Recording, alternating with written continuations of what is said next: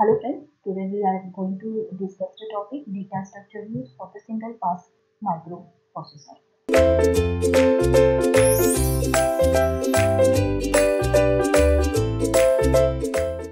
In last lecture we have studied how the single pass microprocessor is work.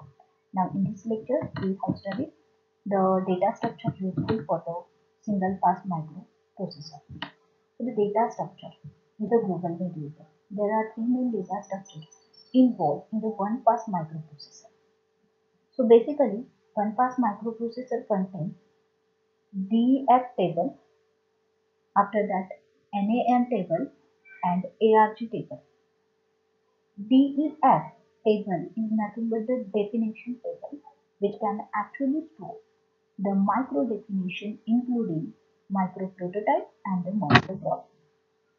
It will also contain the different types of the references to the micro instruction parameter which are useful for converting the positional notation to for the efficiency in a substituting argument. But from the definition table, micro definition table, comments are omitted. Second one is nothing but the NAM table, which specify the name of that particular micro. We store the different micro names, which serve an index of the definition table contain pointer to the beginning and the end of the definition. Third table is nothing but the ARG table, which is useful for showing the micro invocation arguments present into that particular micro invocation statement. All that arguments are stored in this table according to their positions in the argument list. So this is nothing but the data structure with a global variable useful for the one-part microprocessor. So now the data structure, how that data structure is shown is as shown in the slide. In this figure, as we have discussed, the name table, definition table and arguments tables are present. So this is nothing but the name table, definition table and argument table. In this, the name table contains the pointer to the definition table start as well as definition table end.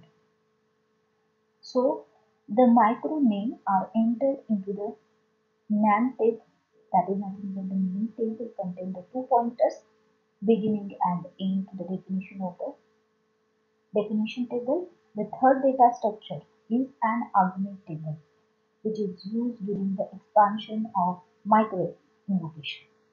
The arguments are stored into the argument table according to the position of the argument list. So what is the position of that argument into the list? As per that particular argument are stored. So just look at the definition table. Definition table contain the micro name as a RD-bub. So that RD-bub is contained into the name table as the name table contain the micro name. So that's why that name is contained, and that name contain the two space, first for the starting of that particular macro and second for the ending of that particular macro. After that, into that definition, we have searched different type of the argument. So first argument into that is nothing but the F1, which is stored into the argument table, then the buffer, and third one is the length. So these are three argument entries stored into the argument table. So the algorithm for the procedure defined for the procedure expansion and procedure gate lines are used.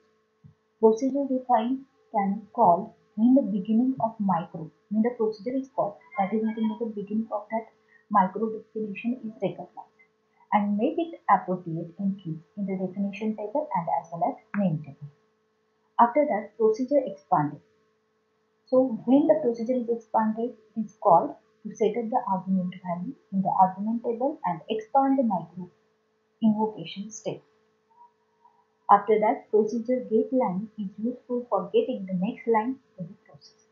So in this way, the data structure for the single pass microprocessor is formed.